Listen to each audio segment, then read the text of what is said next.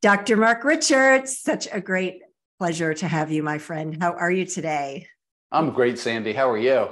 I'm doing great. I always feel funny because I met you in a personal occasion. We were at a wine spectator event in, was it Los Angeles? I think it was Los Angeles when I first met you.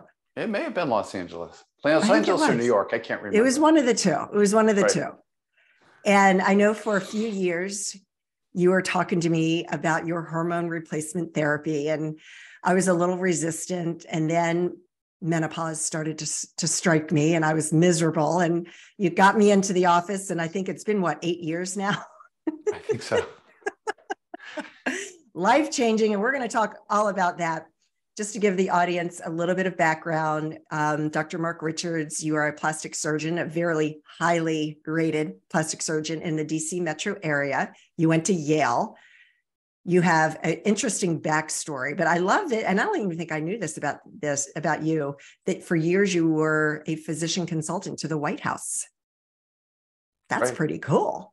Wow. It was pretty cool. Yeah. Yeah. Because, that's kind of like our, American royalty, oh, wow, you worked in the White House? How cool, right? Because, I've lived in the DC metro area my entire life, and I've never been inside the White House. So. It was an honor, and it was really a cool 10 years where I was a consultant to the White House and First Family. I had to have you on my podcast to really learn more about you professionally, because we don't talk about that when we get together socially. You don't really talk business too much. So I was reading your book, and I don't even think I knew the backstory and how this book came about. But can you share your story with the audience? Because it's pretty fascinating how this all came full circle for you. Sure. So my board certification is in plastic surgery. And I had invented some procedures and different ways of looking at things in plastic surgery. And I was lecturing internationally and writing papers and so on. And about 2005, I was in Paris giving lectures and having board discussions with, like 10,000 doctors were in attendance. And the director of the Paris conference decided that he wanted me as the resident science geek to go to a half-day anti-aging course before the conference started to determine if it was something he should add the following year. I was a little resistant because, who wants to waste a half day in Paris at an anti-aging conference where most of the anti-aging things are snake oil salesmen, basically, with very little science. That's slowly changing, I'm happy to say. But at the time, it really was mostly just people having a product wanting to sell it. So I went to the conference, and to make a very long story short, out of the whole half day, there were two people there that by accident changed my life. They started talking about symptoms people were having, whether it was, before menopause, after menopause, whether it was male, before 40, after 50. And there was a common thread in all these symptoms. It was the same in both sexes. And they said they didn't really understand why and what was going on, but they found that if they took them off certain drugs, like their statin drugs, or put them on diet and exercise programs, that at the end of the day, they had to put them all on testosterone. And that just made no sense to me because, we spent a whole 10 minutes in medical school on testosterone. Wow. So it really triggered something for two reasons. One, they're talking about a hormone that they call the most prevalent hormone in both men and women their entire life, the most abundant hormone. And I had only spent 10 minutes on it in med school. And number two, I was having all the symptoms they were talking about. So when I thought, okay, I got to look into this more. So that's when I came back and spent literally thousands and thousands of hours looking into the science, and found out that this therapy had been used in the US since 1938. It's the only way to get a sustained steady state level of testosterone. And it's called pellet therapy. We can talk a little more about that. I call it butt pills. Butt pellets, right? Butt pills. You're right. Right. It doesn't go in the butt. It goes into right underneath the skin, into the fat of the butt. Right. And lasts about 3 months in women, and the pellets are bigger in men. They go into the love handle area, and they last 4 months. Yeah. That's that was just a term of endearment that I started using with my husband. He's like, where are you going? I'm like, oh, I'm going to get my butt pills in today. So, okay. You're not the only one that calls them that, let me tell you. Oh, but it's life-changing. So, but here's the thing that's really interesting and what I really want to talk about, because health is such a huge problem in this country. And it really became a huge problem when the pandemic hit, because, you know, Americans, most of the Americans that were affected were not only the elderly, but those that were, you know, had a lot of these diseases that you talk about. So you say that, like, what is it? Like, looking at your statistics here, it's like, what, like half of the country is severely ill with some sort of chronic disease. No, it is. And you're right, Sandee. So when I came back and started doing this research, three things struck me, which led to, you know, this book, Nobody Wants You Healthy, Right. which you can talk about in a bit. But the three things were, one, there's an epidemic of chronic disease. Well over 60% of Americans have chronic disease. It's massive, and probably even higher than that. And the question was why? What was going on? And what's the basis of chronic disease? So the basis of these chronic diseases are really two things. One is inflammation, Right. and the second one is metabolic imbalance. So how come we're all inflamed and have these metabolic imbalances that lead to diabetes and obesity? Inflammation leads to heart disease and strokes, breast cancer, prostate cancer, dementia, mood disorders, anxiety disorders, depression. These are all inflammatory diseases. And in reading about it, the cause of this is mostly environmental. You know, certainly a lot of it's in the chemicals that are in our food and the way things are being processed now. But the thing that's affecting the whole population of the globe are plastics. You see, in 1965, remember the movie The Graduate, where Benjamin is in the pool at his graduation from Harvard, and he steps out because the scuba tank ran out of air, and his father's friend puts his hand on his shoulder and said, "Son, I got to tell you one word, plastics. That's where you need to go to make your fortune, is plastics." Oh, well, wow.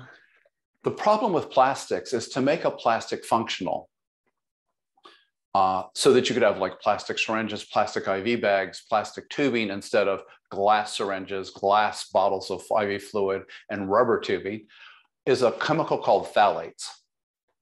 And phthalates, we didn't know it at the time, but phthalates are the most powerful hormone disrupting chemicals we've ever manufactured in bulk.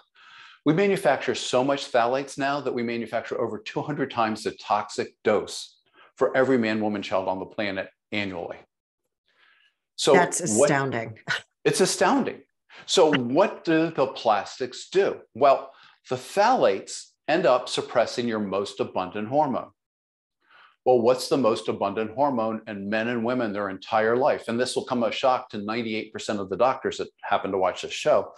The most abundant hormone in men and women every day of your life is testosterone. Okay? And I think that's a misnomer, because a lot of people think testosterone is for men and progesterone and estrogen for women. For women. Exactly. Yeah. Exactly. And because of that, they're treating women grossly improperly and increasing their diseases. And yet women are the ones making healthcare decisions. Women are the consumers of medical care. So of course, when you're trying to sell estrogen preparations or things for chronic disease, you don't really want to prevent it. We'll get into that in a little bit.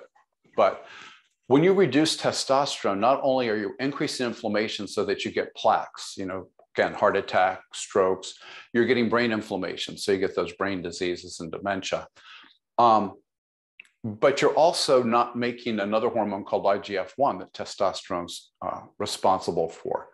And IGF-1 is the hormone that makes you sensitive to insulin. So when you can't make IGF-1, you become diabetic. So, you know, diabetes is a fantastic disease if you're trying to make money, because each diabetic spends another $7,000 a year more than a non-diabetic on medications and pharmaceutical drugs. So that was the first thing. that I noticed was that, okay, this environmental chemical is causing our testosterone levels in men and women today to be more than 65%, 65% lower than they were in 1970. Mm. When people look at the labs, and the poor doctors are looking at the labs that they get, if they ever even order testosterone levels, and they say, oh, you're in the range. But the range that the lab has is the average of the population that they're testing that year, and then 2 standard deviations. So if we're already 60% lower than we were in 1970, and then you're going 2 standard deviations, the ranges in the labs are well below the level of severe deficiency in every international study made. It just doesn't make sense, right? So why is this all going on? Well, it goes on because 90% of the $1.4 trillion that the pharmaceutical industry makes globally every year comes from treating, but never preventing or curing chronic disease. Right. So who controls medical education? Why did I only spend 10 minutes on testosterone in med school? Well, it's the people that fund the journals. It's the people that fund the drug studies. It's the people that fund the science research. And who are those people? Those people are the same people that are trying to sell you drugs. It's the pharmaceutical industry. Because it's a business. Because it's a business, right? And you got to follow the money, people. you have to follow the money, because their legal responsibility is not to the doctors, and it's not to the patients, and it's not to the government agencies that supposedly regulate them. Their responsibility, their fiduciary responsibility, is to their shareholders. So promoting something that would decrease their sales and decrease their revenues directly contradicts what their legal responsibility is. You know, why people, you know, we saw humanity at its worst and at its finest. I think, you know, you kind of had both of it during the pandemic. And yet most of the issues that people were having complete riots over, and, you know, I don't talk politics on the show at all. However, when it comes to people's health, why aren't people outraged over these types of things? Because are they putting too much trust and faith in their doctors? I mean, we've heard before, you have to take control of your own health. And that means being an advocate for yourself when you're talking to your doctors. And it means educating yourself. Educating yourself. And that's difficult. That requires discipline. That requires not turning on your phone and looking at Instagram videos. It requires not turning on the TV and watching the latest series. It requires doing some reading.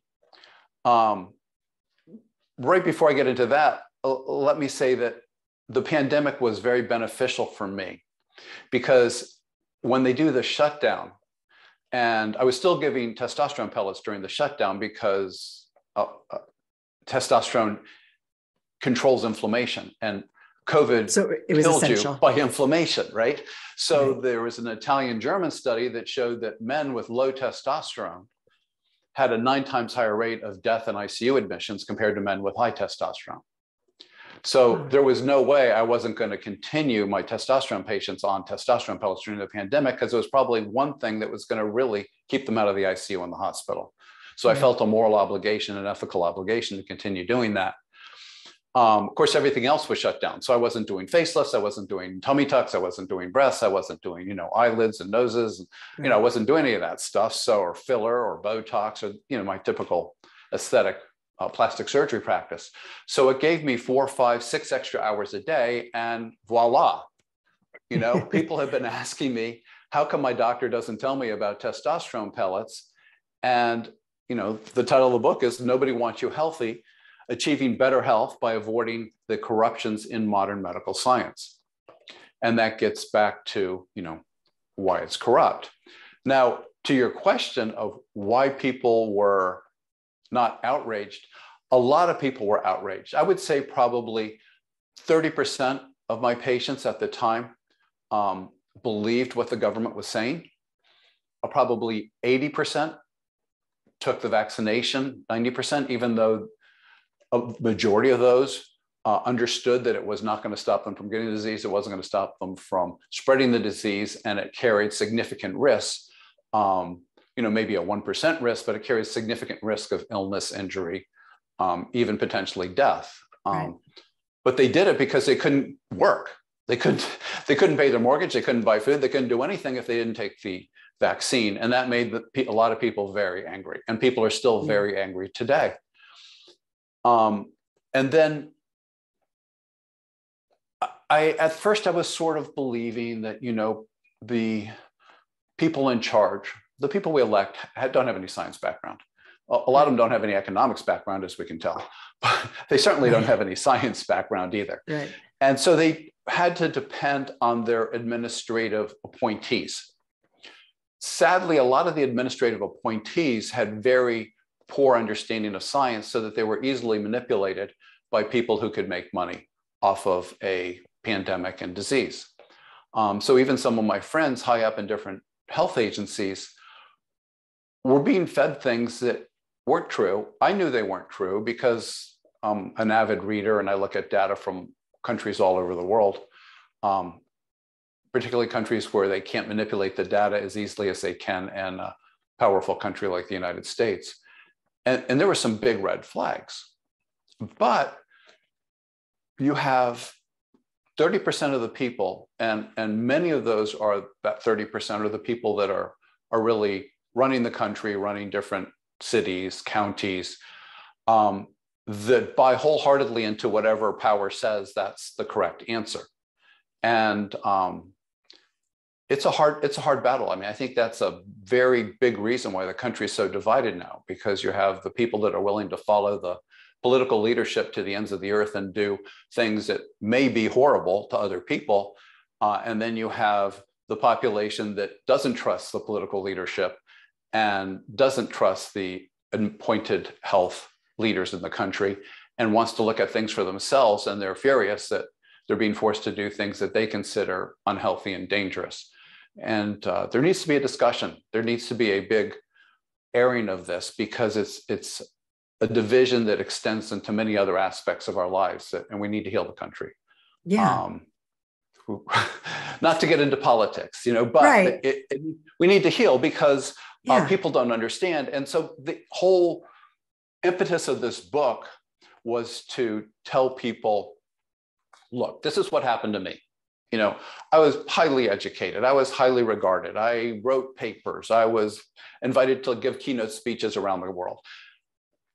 And yet I had no idea about the most fundamental hormone, about how it prevents chronic disease, about how if you let it get low, you're going to get ill and disabled and no longer productive. You're going to get divorced. You're going to have poor relationships. You're going to have brain fog at work. You're just going to fail in every aspect of your life, with your family, with your work, and with your health. And I thought it was important that, look, this is an environmental toxin. This is why we're so infertile. A woman came out with a book about a year before called, I think, Countdown. And it was about the decreasing fertility rates and decreasing sperm counts due to phthalates. So she got one big part of the phthalate poisoning. But unfortunately, she never touched on the drop in testosterone. So phthalates can go across the placenta. So when you're looking at animals that are raised in high phthalate environments, the offspring act weird. There's much higher rates of like ADD. A male or female offspring of an animal in a high phthalate environment will have a much higher percentage that don't express the sexual orientation of that offspring. So of course that has some serious, right. So the male will not act like a male and the female won't act like a female, and possums, for example. And that affects social order as well as fertility. And I think you can expand it to some, not all of the hysteria about transgenderism going on today, but there is something different in children today. When you were talking about that with animals, that popped into my head, as a curiosity. Is that why today we have more children and young adults identifying in a different way than biologically? I don't even know the politically correct way to talk about this, to be honest. No, with you. and I, you know, I think, again, it's sort of like, you know, spaghetti and the sauce all mixed together. So a lot of this is faddish and attention grabbing, sort of like back when I was in high school or college, cutting was a big thing. And like, you know, 60% of the girls in a high school class were cutting themselves. Oh my you know, gosh. so there's that part to it. But why take this really unusual and bizarre thing and make it faddish if there is not some underlying issue? And I don't think that these children have any higher incidence of transgender than they did back in 1970 or 80 or 90, when about 1 out of 3,000 people, if you did a PET scan on their brain and you found that, okay, 1 out of 3,000 men were wired as female. And there's some interesting things about that, because the fetal brain is female until at some point during the second trimester, where a chain of events end up with histamine release on these little cells called microglia, which rearrange your neurons. And there's some areas of the brain that get changed if you're male. Otherwise, we're all female. So of the 1 in 3,000, only a small percent wanted to live as a female. They were happy with the way they were. Maybe they were, sexual orientation was different, but they were happy living in a male body. And then a small percent wanted to live as a female, but didn't want to have any surgery. And then an extremely tiny percent wanted to have surgery, which is a really big deal and not a topic for this conversation. But so it was a very tiny part of that. I think what's really going on now is that it's not that you are the opposite sex, it's that you aren't a sex. Interesting. And I think phthalates play a big role in that. So if you're having, teenage years are very difficult anyway, and you're trying to figure out your sexuality, you know, what are these things that are growing, you know, what are these feelings I'm having? You know, am I attracted to males, females, both, you know, what's going on? It's all very confusing, and it's a time of experimentation. And, you know, they need to be supported and nurtured because it's been going on for hundreds of thousands of years, right? Exactly. It's not something that just happened yesterday or last week. Exactly. So they just need to be supported, and they figure it out. And usually by the age of 21, 24, people figure out what they want and who they are and so on and so forth. And that really is the normal progression. But when you have, your brain's even hazier and you really don't know, because you've had miswiring from phthalates, you know, just like ADD increases with phthalate exposure. So, you know, you're really making teenage years even more difficult than normal. Unfortunately, the true response would be to nurture the children more and allow them to safely explore without doing anything permanent that they would regret later. And this is the approach that actually the Northern European countries, I didn't really mean to go into it this long in our talk, but the Northern European countries are now banning hormone and transgender surgery until over 21, because they realized there was just this massive regret by 24, where majority of them were suicidal. And it obviously was not helping the situation at all. So they just recently banned that. And that's a reasonable approach to take. But it's just nurturing. You have to replace what's missing. And what's missing is, you know, this testosterone hormone. So we should probably get back to what and I want to get back to that, but real quick, because you talk about the thiates. Is that correct? Am I saying it correctly? The thiates, the plastics. Oh, phthalates, yes. Phthalates. What can people do to minimize their exposure to thiates? Well, you can reduce your exposure to phthalates. I don't even think it's possible to minimize your exposure to phthalates. When they're doing micro filtering of people's blood, 80% of people's blood has microscopic plastic in it. That's how prevalent it is, because it can go into your lungs, get into the tiny vessels in your alveoli, the little lung air sacs, and it can go across and it can get into your bloodstream. 98% of tap water in the US has plastics and therefore phthalates in it. You can filter it out. You can use a whole house filter. You can use something like, a zero filter, other filters, maybe the Brita filter, to take phthalates out of your drinking water. You can stop drinking water out of plastic containers. You can stop storing your food in plastic containers, particularly if there's an oil in it. You can stop cooking in anything that's plastic. You can try to stay away from all processed foods, because you can start looking for phthalate-free deodorant, phthalate-free makeup. But phthalates make things flow smoothly. So not only is it in your lipstick or your sunblock or your shampoo, but it's also in concrete to make it flow easier. It's just impossible to avoid phthalates completely. When you look at the fish going into the Chesapeake Bay, 3 of the river tributaries have rockfish or bass, in which 60% are intersex. 60% of the fish are hermaphrodite because of the phthalates in the riverbeds that are leaching out, probably from plastic facial beads and other things that got into the river. So 60% are hermaphrodite fish. They can't reproduce. It's absolutely stunning, and people don't know this. So yes, you can do things to reduce it, and I encourage everybody to do everything to reduce it. We have to find a substitute for phthalates. We can no longer manufacture this amount of phthalates. It's in your vinyl seats in your car.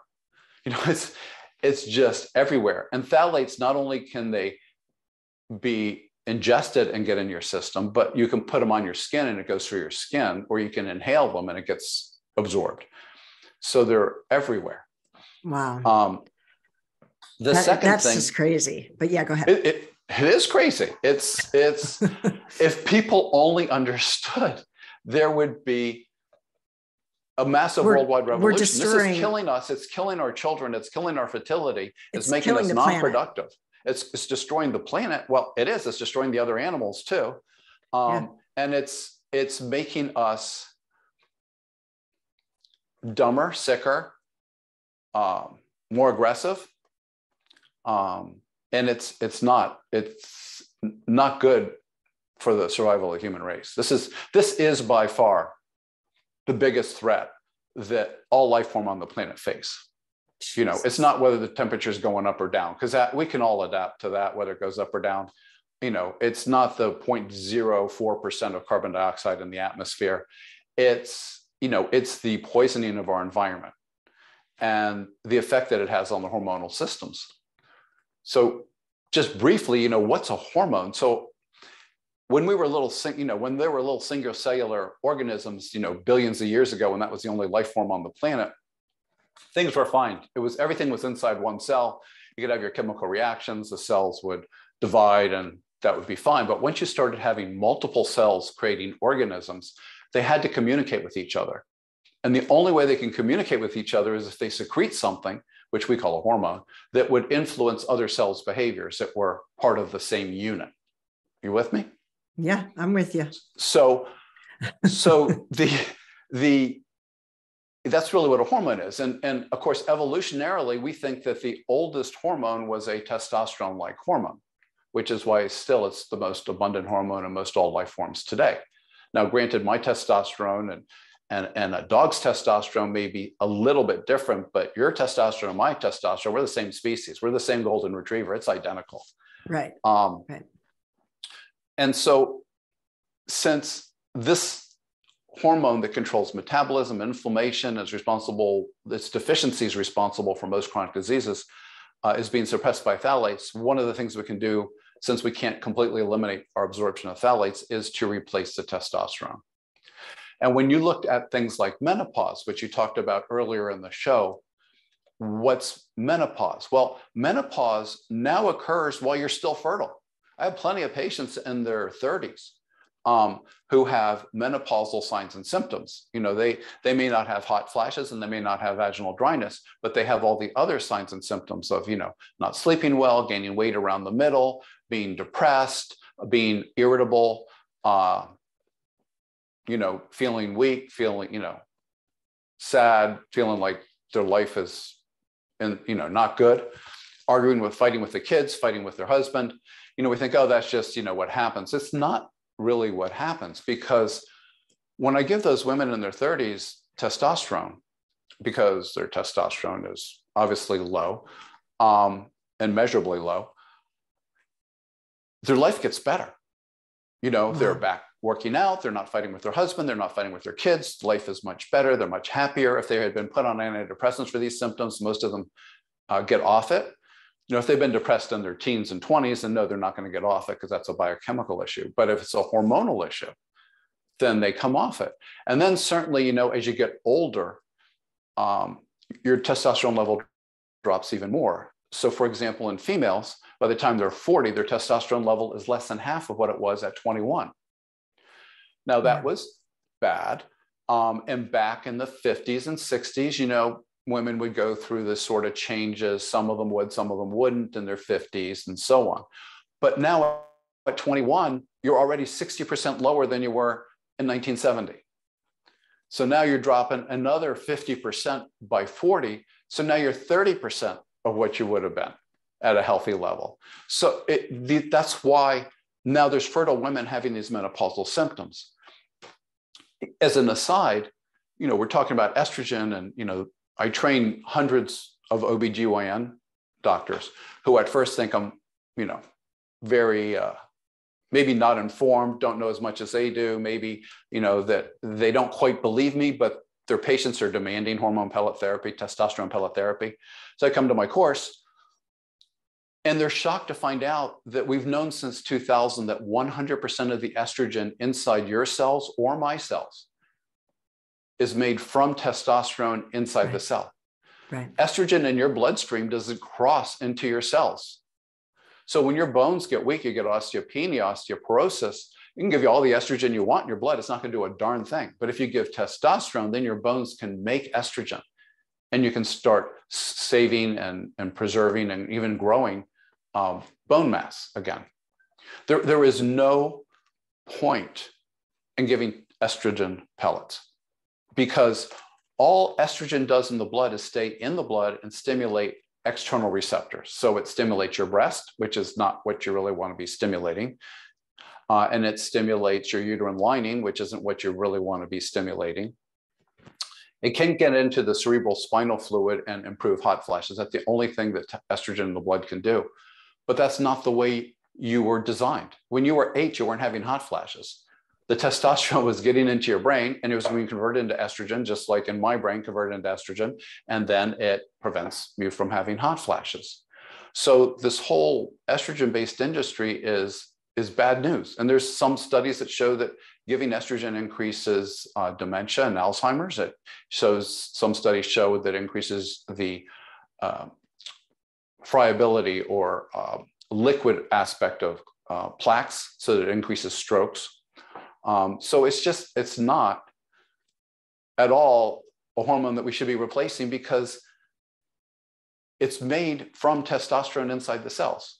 Right. It's crazy. People think, oh, I need it. No, you don't need it. That's a myth. And most of these doctors were taught this way and believe it. Even though in 1985, for example, there was a large study done. Well, it wasn't that large, but it was a great study done called a double-blind crossover study.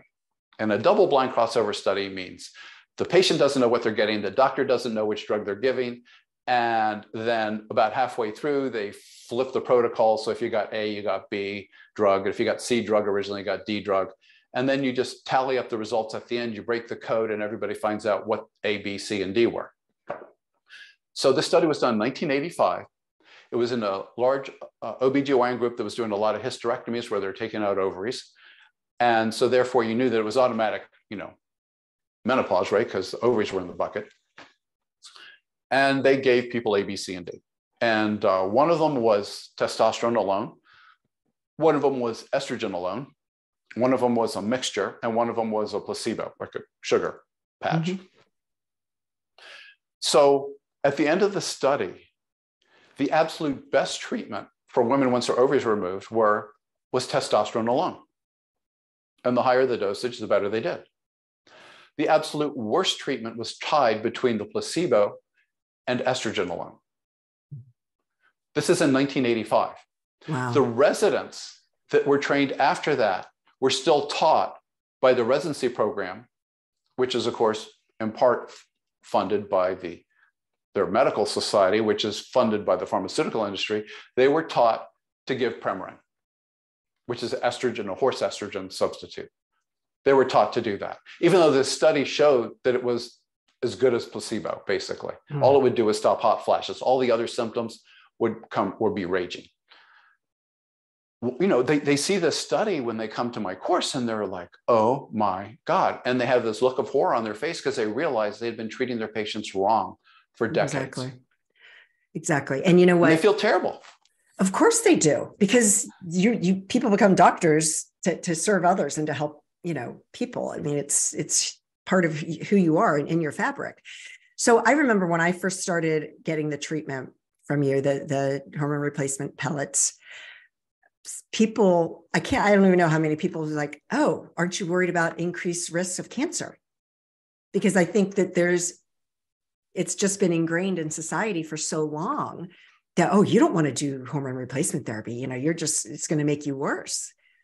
And I'm here to say 8 years later, it's the best thing I ever did. And not only has, you know, and it's interesting, and I know I've talked to you about this before, that if I come in late for the treatment, because you need to come in every 3 months, and life happens, and sometimes I need to call your office after we get off this and schedule my next appointment, as a matter of fact. But I noticed that the symptoms start coming back. And what happened for me, that I know a lot of women are going to be very interested in, is that, you know, I was extremely thin my entire life. Of course, I've been an athlete my entire life. So part of it was because I'm so active. And I think genetics play into that. As I started going into my really from the early 40s up until I started the treatment, I couldn't lose weight no matter what I did. It didn't matter what I did. I could not lose weight. And I ended up, after starting the pellets, lost 25 pounds, and I've kept it off the entire time.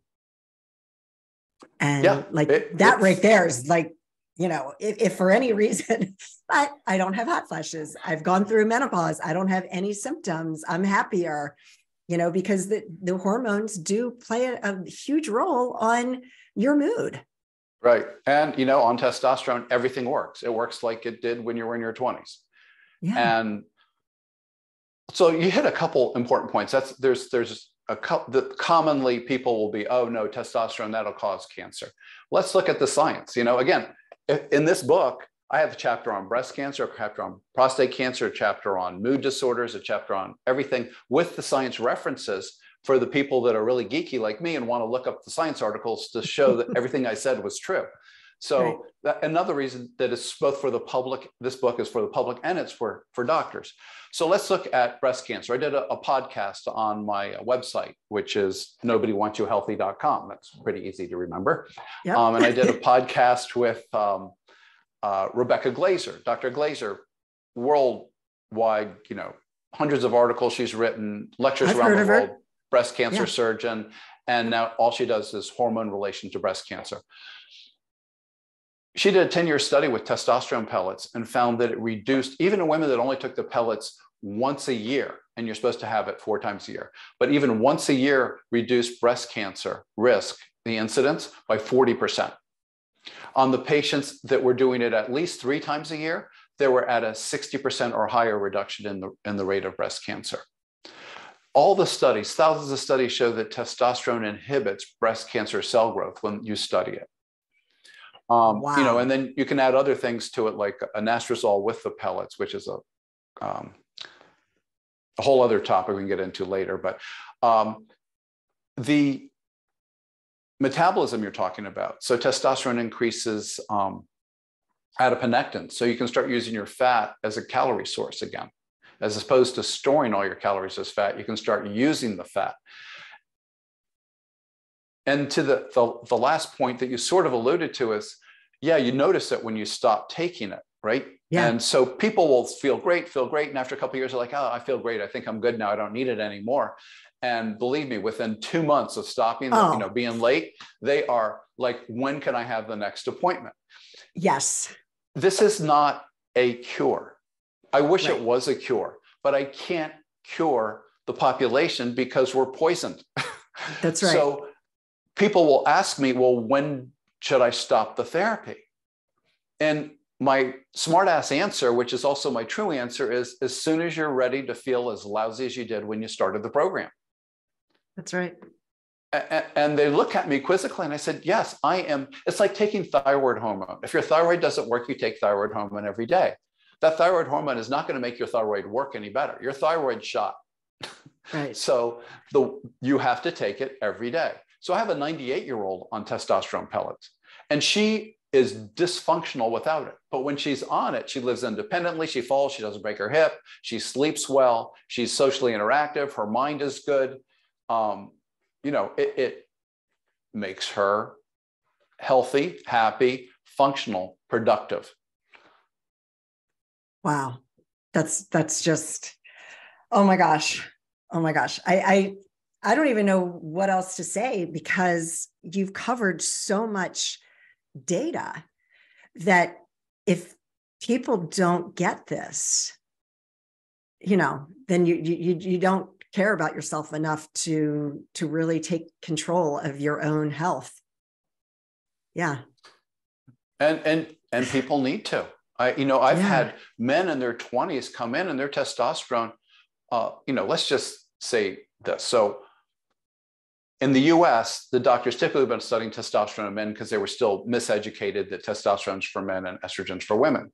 So in the US, we've looking at men, and we know that when you're below 300, which is a severe deficiency, regardless of what the lab range says, your risk of death from all causes is between 60% higher and double over the next 5 years, depending on your age.